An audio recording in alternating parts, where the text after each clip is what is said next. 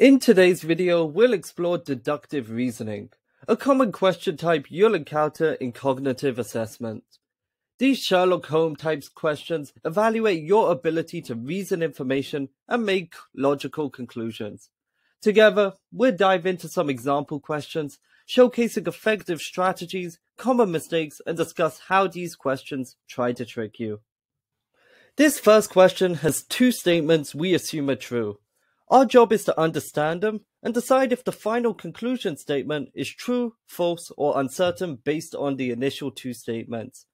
As we read through the first two statements, I always use diagrams or other visuals to help me understand them. Billy is younger than Gilly. The second, Willie is younger than Billy. Now immediately we see a connection between these statements. Both mention Billy. This is the first thing to look for in these type of questions, as it helps us connect the information. So connecting the two statements, we get Willie, Billy, and Gilly. Moving to our conclusion, Gilly is younger than Willie.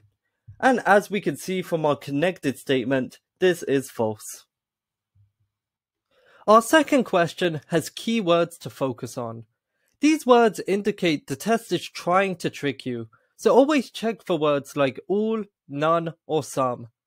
Again, we will use visuals, but this time we'll use a Venn diagram.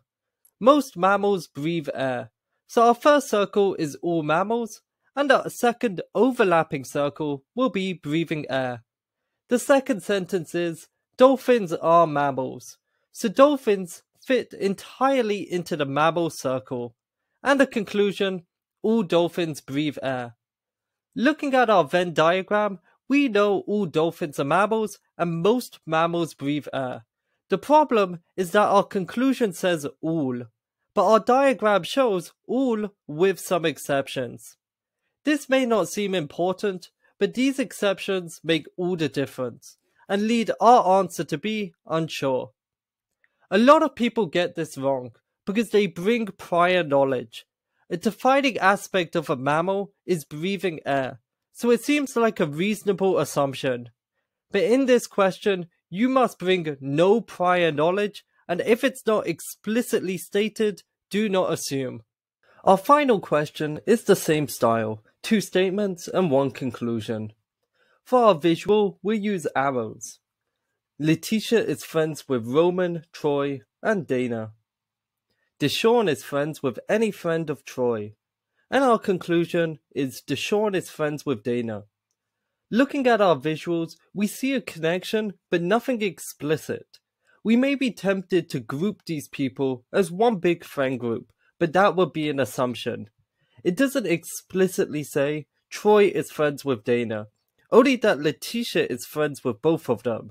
And as the question is not asking about mutual friends, and we have no way of knowing if the conclusion is true or not, our final answer will be uncertain based on the information provided.